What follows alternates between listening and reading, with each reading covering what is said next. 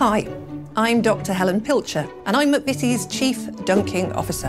Here at McVitie's, we're on a mission to save the nation from dunking disaster.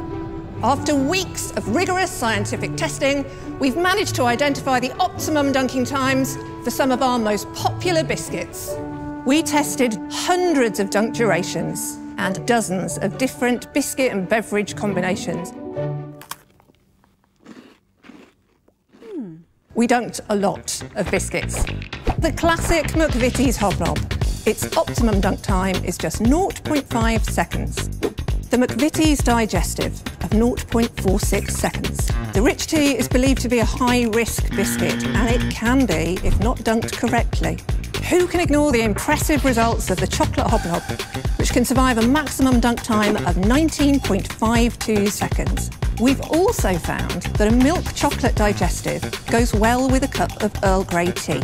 The chocolate mixes with the aromatics in the tea to enhance the dunking experience, whereas a Jaffa cake dipped in orange juice is an acquired taste. A bit too orangey for some.